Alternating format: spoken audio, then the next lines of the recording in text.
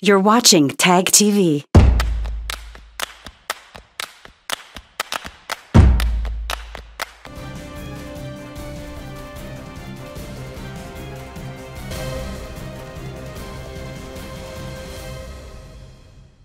Hello viewers, welcome to Newsweek South Asia, a program that talks about breeding of terrorism and its impact on South Asian nation.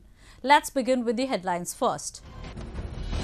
Pak-backed terrorists carrying out attacks on security forces and civilians in Kashmir.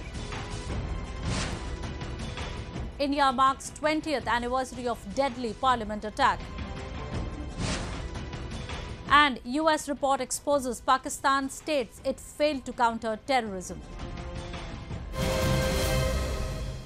Let's begin the show with Kashmir, which has been continuously witnessing violence owing to the malicious agendas of Pakistan-backed terrorists.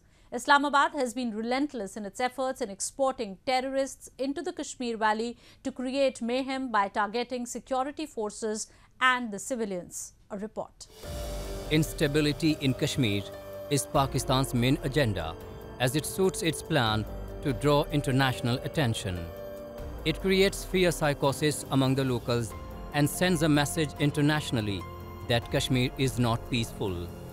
In the past few days, many civilians and security personnel in Jammu and Kashmir have lost their lives in terror attacks. Recently, a group of police officers was returning to the police campus when 3 militants opened fire on a police vehicle outside the main city of Srinagar. 3 policemen were killed in the attack and many more were injured. Sources said that helmet-wearing terrorists flanked the bus on both sides on motorcycles and opened fire. Taking advantage of darkness, they managed to escape from the spot. However, in the retaliatory firing, one of the terrorists got injured. Investigations have revealed that the attack was planned and carried out after a recce was conducted in the area.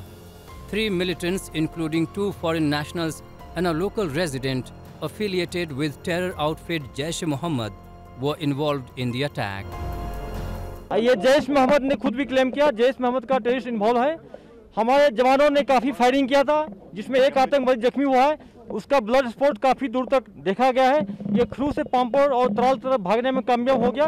उसको हम लोग track कर रहे हैं। बहुत जल्दी इस group को हम लोग न्यूट्रलाइज कर लेंगे। और सबसे बड़ी बात है कि हमारे जवानों ने इतना अच्छा, उनका मकसद था कि अटैक करके वेपन स्नैचिंग करने का, और हमारे जवान ने रिटेलिएशन बहुत अच्छा से किया। एक वेपन स्नैचिंग नहीं हो पाया, और इस ग्रुप को हम लोग बहुत जल्दी न्यूट्रलाइज करेंगे। This attack comes days after 2 policemen were killed after terrorists opened fire at a police team in Kashmir's Bandipora district. Meanwhile, in a separate incident, the Indian security forces killed 2 Lashkar-e-Taiba terrorists in a brief chance encounter in Srinagar. Both slain terrorists were involved in several terrorist attacks and played a key role in a number of killings. The security forces in the valley have been given a free hand to deal with the terrorists. The security grid has been strengthened and infiltration of terrorists from across the border has also come down significantly. After a very long time, we've had such a major incident taking place in Kashmir, and that too in Srinagar. While it is a very sad incident, I think it really signifies that terrorism is not that terrorism is increasing. I look at it in a different way. I think that terrorism is dying down now. And there will be a few incidences like this. This is the final spark, as they say, before the fire is extinguished. But in my view, I think terrorism is about to be obliterated from the complete Kashmir Valley. Kashmir is witnessing the return of peace once again, and people have understood that terrorism and separatism cannot flourish in Jammu and Kashmir. This is the biggest pain for Pakistan. Therefore, handlers across the LOC, having lost most of their local mercenaries and operators at the hands of security forces, have tasked the fewer terrorists to launch selective killings in the valley. Moreover, other reasons such as the deteriorating situation in POK are also contributing to the frustration of Pakistan. Of larger concern really is what Pakistan is doing. You see, because when you're looking at it from the geostrategic angle, Pakistan is very concerned that they have lost the plot in Jammu and Kashmir. And their bigger concern is now that they are likely to lose Gilgit-Baltistan and Mirpur Muzaffarabad. These are the areas which have been illegally occupied by Pakistan.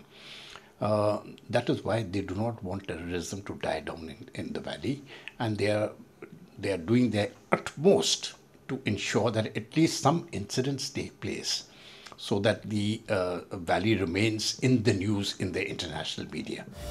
People and security forces in the valley have defeated Pakistan's machinations both at ideological and security levels.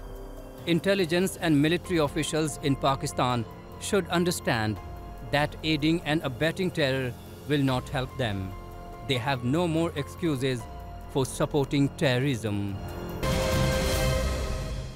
2 decades ago, terrorists belonging to the Lashkar-e-Taiba and the Jaish-e-Mohammed entered the Parliament complex in New Delhi and opened fire, indiscriminately killing 9 people. The attack on the Temple of Democracy had brought India and Pakistan to the brink of war. Recently, nation paid tribute to those who lost their lives on the anniversary of the incident. We take a look. The members of the Indian Parliament and security personnel are paying tribute to the martyrs who laid down their lives while defending the Parliament complex 2 decades ago. 20 years ago, the supreme legislative body of India witnessed a dastardly terror attack that shook the conscience of the country to its core. The horror of the day, December 13, 2001, is still fresh in the minds of the people of the country. 5 terrorists of the Pakistan-based militant groups Lashkar-e-Taiba and Jaish-e-Mohammed infiltrated the premises in a white ambassador bearing fake stickers of the Home Ministry and Parliament itself. Carrying AK-47 rifles, grenade launchers, pistols and grenades, the terrorists breached through security cordons deployed around the Parliament complex. The threats to vital installations, VVIP areas, exists very much even today, because Pakistan is hell-bent upon creating disturbances in India by sending in these terrorists whom it has been nurturing along for the last so many years. Since the 70s, ISI has been nurturing these jihadis, and they are trained in the camps and then sent across to India to create this mayhem. Soon after the Parliament attack, the investigation was taken up. In just 72 hours, the special cell of the Delhi police cracked the case and arrested 4 people: Mohammad Afzal Guru, Shaukat Hussain, Afsan Guru and Sar Gilani. 2 among them were acquitted, while Afzal Guru was hanged in Delhi's Tihar jail in February 2013. Shaukat Hussain served his sentence in jail. The perpetrators belong to Lashkar-e-Taiba and Jaish-e-Mohammed groups. These 2 terror groups still pose threats to Indian security. They are continuously involved in anti-India activities. Lashkar-e-Taiba and Jaish-e-Mohammed, Hizbul Mujahideen and others, all these terrorist groups are there who are under the protection and guidance of the ISI.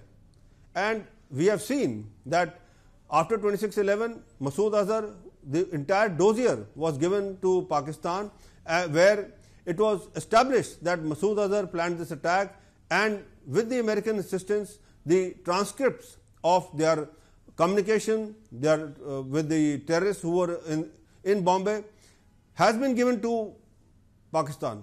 But what Pakistan did was, they never gave it in the court, and with the result, all these people are either let away or put under house arrest, wherein they are sitting there like kings with the army protecting them. Time and again, Pakistan's blatant role in supporting terrorism for its nefarious gains against neighboring nations has come to light. The South Asian country, which is the biggest perpetrator and supporter of terrorism, masquerading us as its victim. The ruling dispensation in Islamabad should understand that using terrorism as a political tool against others would be a threat to Pakistan as well. it should not forget what Hillary Clinton said years ago.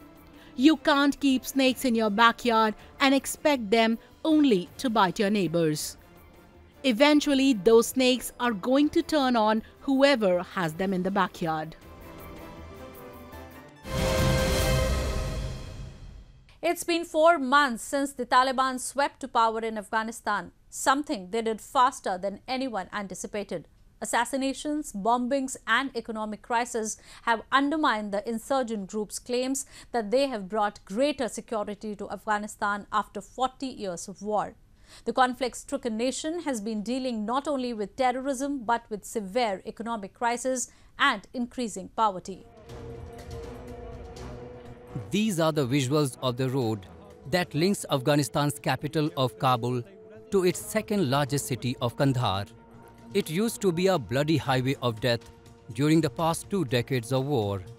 Explosives hidden in roadsides, attacks and clashes made the road a dangerous place where thousands of people were killed or seriously wounded. Military uniforms, bulletproof vests and shell fragments from the war are found everywhere along the road. Despite possible traces of explosives, children from nearby villages still come to gather branches for the winter. They are left with no other options. People in war-torn country are struggling to have their lives return to normal. Afghanistan جوړ وای څوک نه راته جنگ نه وای جګړه نه وای د افغانستان و ډیر جوړ شوی هم د غونونه چې ماشین وسایل هم درلوده پیشرفت هم کړی وای د زمرد و طلا دا شهر مو کړی موږ ولې داسې خوار کېدو غریب کېدو همدغه کار دی چې جنګ هر مملکت راځي په موږ زده کوي په افغان زده کوي. The 2-decade-long war has torn many Afghan families apart and left their children severely traumatized. This little girl was left permanently disabled by a stray bullet while playing at home. Her sister suffered a head injury that makes her get scared easily. These 2 siblings are not alone. There are many others who are suffering. When the Taliban came, they promised a return to normalcy. They pledged to create a secure environment for common people in the country. But the reality on the ground is far away from those promises. Their actions are sending a different message. UN has received credible allegations of more than 100 extrajudicial killings, with most blamed on the country's new rulers. Recently, in the Human Rights Council, this serious issue of extrajudicial killings by the Taliban was raised. We are also alarmed by continuing reports of extrajudicial killings across the country, despite the general amnesty announced by the Taliban after 15 August. Between August and November, we received credible allegations of more than 100 killings of former Afghan national security forces and others associated with the former government, with at least 72 of these killings attributed to the Taliban. In several cases, the bodies were publicly displayed. This has, of course, exacerbated fear among this sizable category of the population. Taliban spokespersons say that women must have the right to education and to work, but everyone in Afghanistan knows that such statements are simply false. Many fear the Taliban will roll back 2 decades of gains by women and ethnic minorities while restricting the work of journalists and NGO workers. With the military takeover of Kabul by the Taliban, not only we see a total reversal of 2 decades of advances in normative and practical areas of promotion and protection of universal human rights in Afghanistan, but the group is also committing a litany of abuses with full impunity, which in many cases is going unreported and undocumented. For example, contrary to the claims of General Amnesty, they resumed a cycle of violence and vengeance. Accounts of the summary execution, enforced disappearances, particularly of the government and security officials, and forced displacement of minorities reveal only a glimpse of their campaign of fear. Months after the takeover, Taliban have nothing much to show except public hangings, denial of basic rights, and a worsening terror situation. Afghanistan is on its way to becoming one of the poorest and most isolated, with an immiserated middle class. With much reduced opportunities for work and even lower for immigration, not much can be said of how this country will be brought back to life.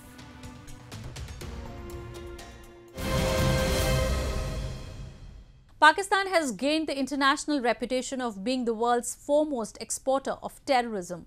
With the government's knowledge and the military support, terrorist organizations like Lashkar-e-Taiba and Jaish-e-Mohammed continue to operate and raise funds inside Pakistani territory.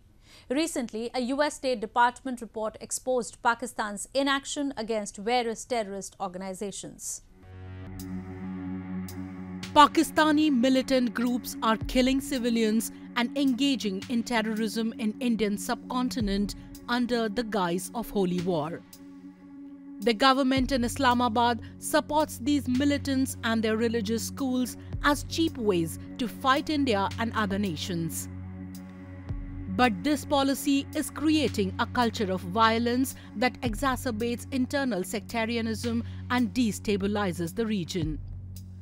Without change, this monster threatens to devour Pakistani society.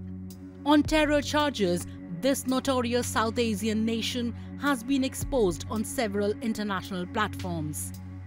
Recently, US slammed Pakistan for making no progress to counter terrorism. In its Country Reports on Terrorism 2020, the US Department of State noted that several terrorist groups continue to operate from Pakistan, especially those targeting India, such as the LET and its affiliated front organizations and Jaish-e-Mohammed. This report clearly acknowledges that Pakistan has been continuing with its policy of cross-border terrorism as an instrument of its foreign policy. There has been no let-up in that, even though it says that the Pakistan domestically, for its own sake, has been trying to fight with some groups, whether they were ISIS-K or the TTP or some others. But at the same time, it has not contained the Jaish-e-Mohammed or Lashkar-e-Taiba or Masood Azhars, and it clearly says that those groups have been let off. They have been trying to use terrorism against India. The US State Department report noted that Indian security agencies are effective in disrupting terror threats. It said that Indian government made significant efforts to detect, disrupt and degrade the operations of terrorist organizations within its borders. It further added that India responds to US requests for information related to terrorism investigations in a timely manner and makes efforts to mitigate threats in response to US information. The report has revealed over the past 2 years, collaborative efforts have disrupted terrorist travel and alerted US authorities to possible threats in the United States and against US interests. Well, as far as India is concerned, India has been suffering from terrorism for 5 decades now. And Americans have only realized the intensity of that conflict only after the 9/11 happened. Before that, they didn't even care about it. But so today I'm happy, and I've been reading these reports annually and whenever they are presented, because every April 30, I believe the State Department is supposed to come up with these kind of reports. A few months ago, US had declared it would review ties with Pakistan in light of Islamabad's support to Taliban. Washington should now deliver a clearer public message to Islamabad. It should continue to take steps to limit Pakistan's access to global financial markets until Pakistan demonstrates that it is meaningfully addressing the fundraising and operations of India-focused terrorist groups. And with that, we come to the end of this edition of Newsweek South Asia. We will be back next week with more news, views and analysis from the subcontinent. Meanwhile, do keep writing to us at nwsa@anin.com. This is Uzma Jafri signing off on the behalf of the entire production team of Newsweek South Asia. Goodbye and take care.